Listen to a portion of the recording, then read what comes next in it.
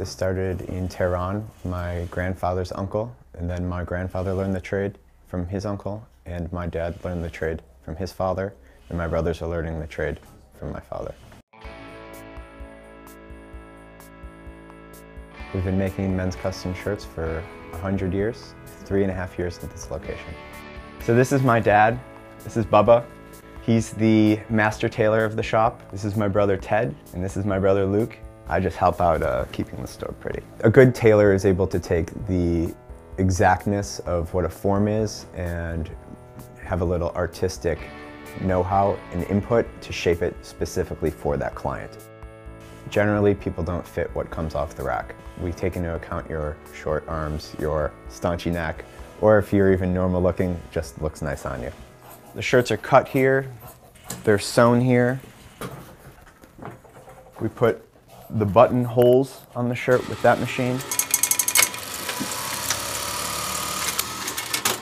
We sew the buttons on with this machine. We churn out all of the custom shirts that are made at SoHo. They're all made on premises, which is unique as far as shirt making goes in this generation. If you go back one generation, everything was made like this. Right here we have the details that are examples of what you can pick for your shirt. There are collars that show different spreads. Here, these are French cuffs.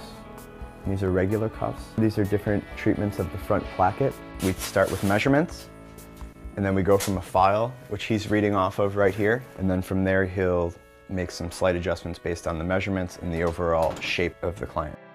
He's carving it in a little bit to shape the sleeve more specifically for this client.